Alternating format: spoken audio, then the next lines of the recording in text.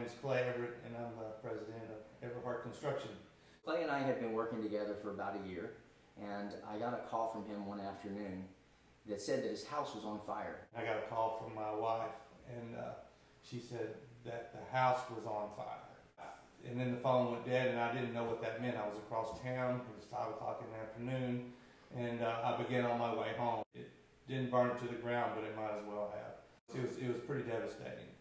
From that point forward, we took the responsibility of trying to get this family back into their home, reconstructing the home to the condition that it's in today, which is better than it ever was before. And so I began being a customer of a contractor, which was myself, and we began the rebuilding process. And it's really frustrating sometimes, so I know firsthand about what it is. And so we began to look at that and how we were going to make our company to make it as easy as we could on the customer. And that's what we try to do today, is we try to make the remodeling process as painless as possible.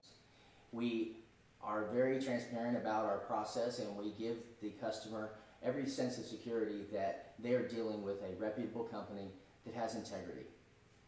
If you want to find out more about Everhart Construction, you can reach us on the internet at www.everhartconstruction.com.